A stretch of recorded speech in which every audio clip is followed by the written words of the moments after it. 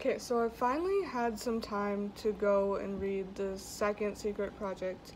For those of you that don't know, I'm a big Brandon Sanderson fan, and he is doing the Year of Sanderson this year. It was a big Kickstarter last year. You can Google it if you want information. But the second Secret Project book was released April 1st, and due to, being a college student, I was kind of busy, so I haven't gotten around to reading it yet. But I just read the first chapter, and I want to give you my, initial reaction to the book, what I think about it. Obviously, since I've only read a chapter, there's not going to be huge spoilers, but, if you care about spoilers a lot, and you haven't read the book yet, then maybe read the book first and then watch this video. Okay, so first it's called The Frugal Wizard's Handbook for Surviving Medieval England, which, a long title, but it seems to be an accurate title, and is also a very interesting title. So, points for that. So far, the main character, not a wizard.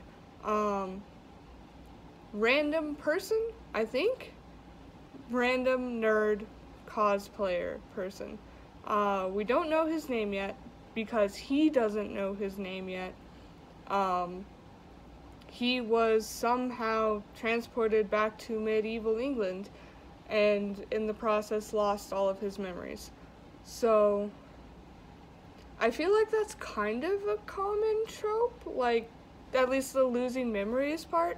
Not so much the, transported to a specific time frame. I'm sure it'll make for a very interesting book, though. I'm very intrigued. The art, again, in this book is amazing. I've only read a single chapter. I don't know if I'm allowed to show it to you because of copyright, but do a quick Google.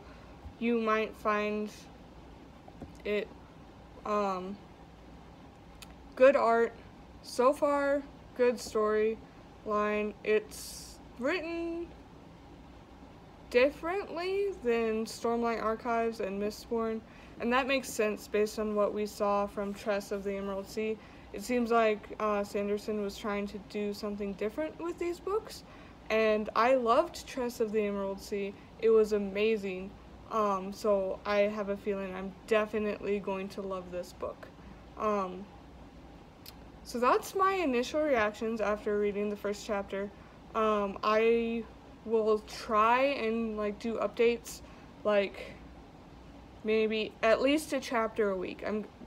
I graduate first week of May, so I feel like until then I can do one chapter a week, and I'll do these short little update videos.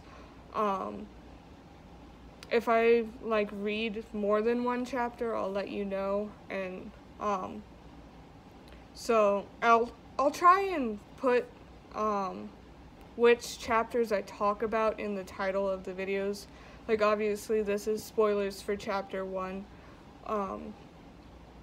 So if you want to, I don't know. I feel weird asking people to like and subscribe and stuff. You know what type of content you like, so trust your judgment. Yeah, have a good day. Talk to you later.